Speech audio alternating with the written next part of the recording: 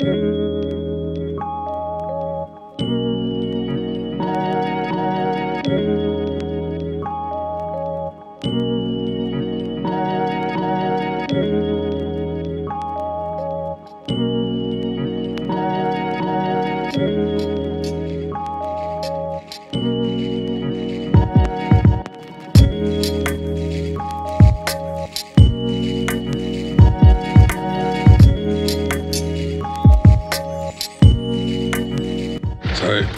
Sinead's new thing now is flowers. She loves the wildflowers over here in WA. She tries to take a photo of different ones every time we get anywhere, but there are lots. They're everywhere, sort of just along any road, out in the middle of nowhere.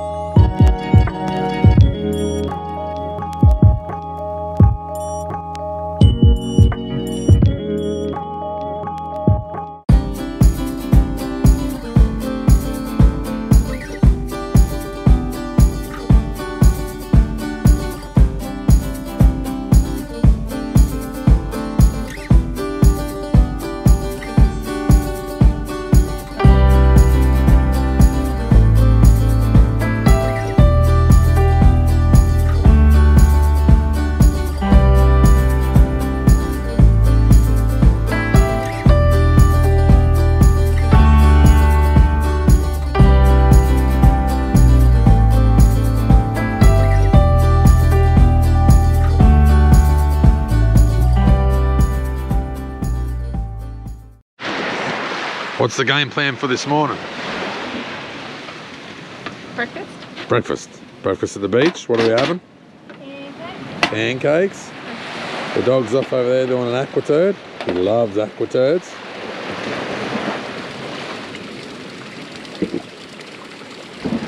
Does that feel nice on your bottom? Yeah? Oh, hey! Whoa! You did a little poop in the water. You did poop in the water. Whoa! Nice little waterfall here.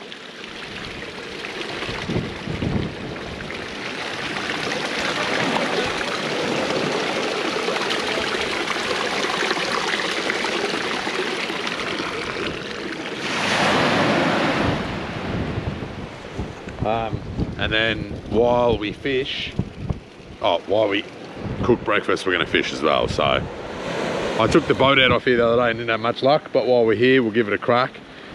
We just went and explored the Westtown National Park and it looked a lot fishier there. Would have been a really good spot to have a fish, but obviously not allowed with the dog, so we just did the old quick drive through. It's 15 bucks for a day pass as well.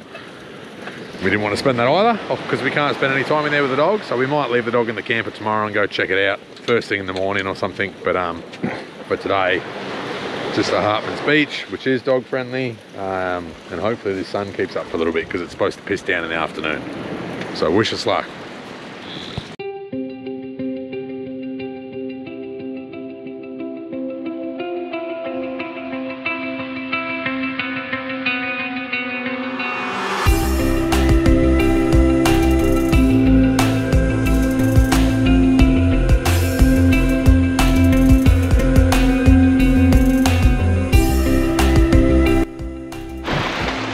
Right, so we're on a bit of a hot bite here. We'll see how long it takes to get one. See if I can get this to sit there properly. Yeah, that'll do. See how we go. A little paternoster with a bit of pippy, squid and pilchard.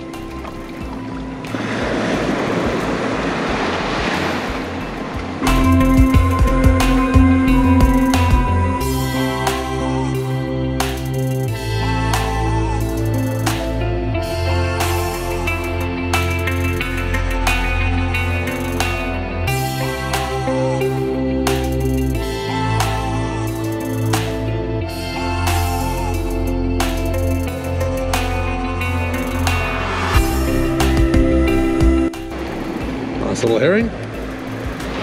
So we should have a nice little feed of these. We've been banging them all afternoon. So yeah, they don't get very big, but we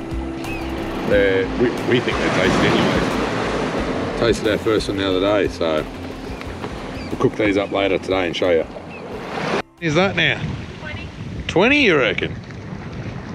Got Hey, the. you got to jerk it. You got to jerk it. You get it up. So what's your technique? Okay, yeah, fair enough. I'll put it in the bucket. One for you. Getting completely outfished here today, and it's not on. Probably something to do with the fact that she's snapped a rig and tangled 2 rigs, so I've had to make 4 all up today, and every time I have to do a new one, she continues fishing with the other rod. So, you know, would be nice, but it's just like an unpaid charter basically. But the dog's having a good time. At least she baits her own hooks, and we've taught her how to dispatch the fish quickly. So with the herring, we just basically gill them to bleed them because they're quite an oily fish. So quick slip, basically nearly chop most of their head off. They bleed out and then throw them in the bucket with some fresh water. So all good. So we've popped down to West Howe National Park today. It's just a little bit further down from Cozy Corner where we're staying. It was supposed to be raining again today, but it's not. It is chilly although.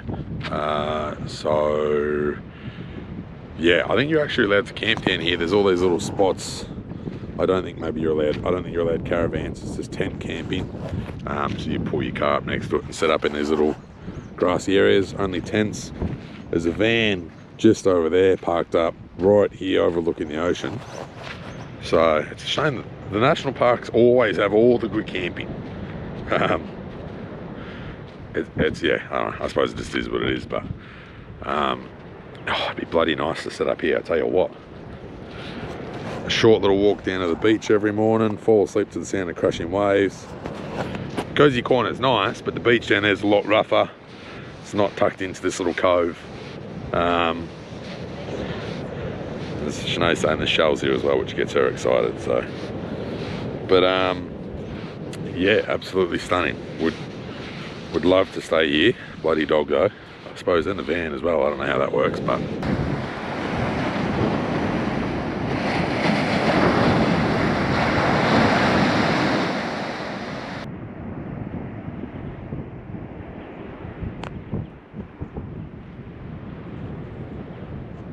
At the top of that West Howe National Park, I think they also do paragliding from here. They've got a dedicated area for it. That's what these ramps are for launching and coming back when the wind's right, obviously.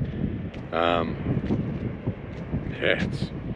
it's probably, Wood is saying, Schnoes is saying, it's probably one of the nicest beaches we've seen in ages. Like obviously up north you get all that turquoisey blue water, but with the big tides now it's all murky and a bit, you know, like with the rips out and that, whereas these beaches are that crystal blue sort of water. It's obviously a lot colder, but it's yeah, that against the granite rocks and the big hills is really, really beautiful. It's just a shame that this section's national park.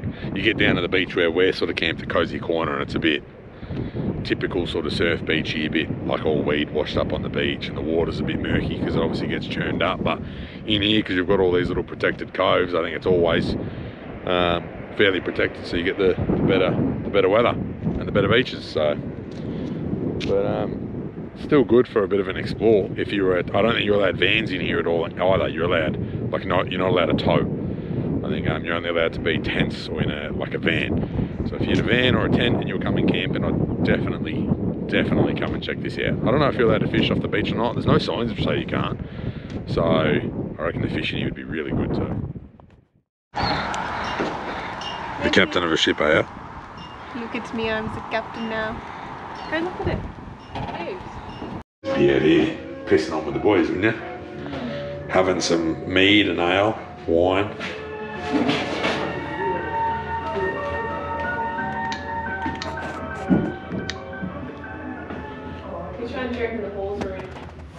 Assistant Surgeon Isaac Scott Nind was located.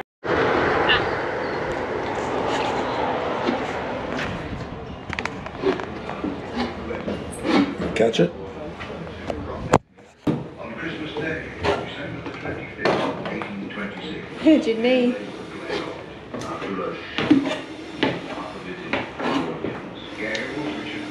I'm surprised I can stand up at it. I'm watching you drink the water. Quick, get you. Quick, swim, swim, swim, swim, swim. Go, quick, quick, quick, quick, quick.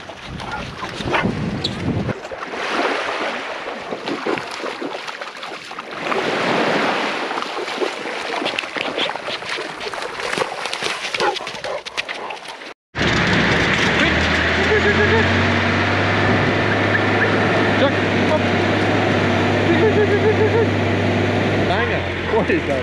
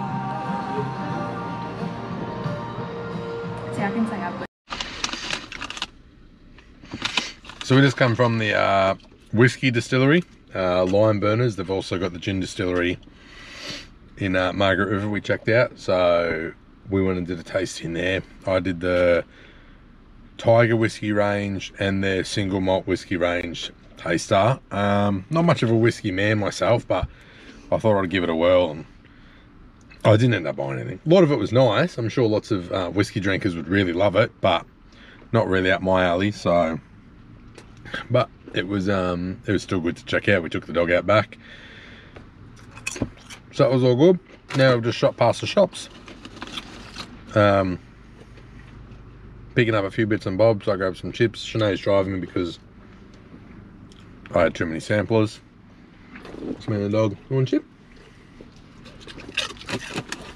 Just waiting for her in the car now while that gets done. So we also went down and checked out, there's a dog friendly beach down there which Chuck had a bit of a run around. I think it's called, I can't remember what it's called, down near the whaling station. So we checked out the old whaling, the historic whaling station while we're there. Took the dog to a beach. We didn't actually go into the whaling station. It was $32 per person. Chuck, good boy. It was just going to be too much money for us, but we did go in, checked out the cafe. Sinead got a coffee, I got a milkshake and a scone each before we went to the distillery. So we checked out the Gap and the Natural Bridge. The beaches down there are stunning. Albany, all in all, is a really, really pretty place. So definitely recommend checking it out if you're in the area. What's that? Bird poo. Oh, lucky girl. Can we get changed?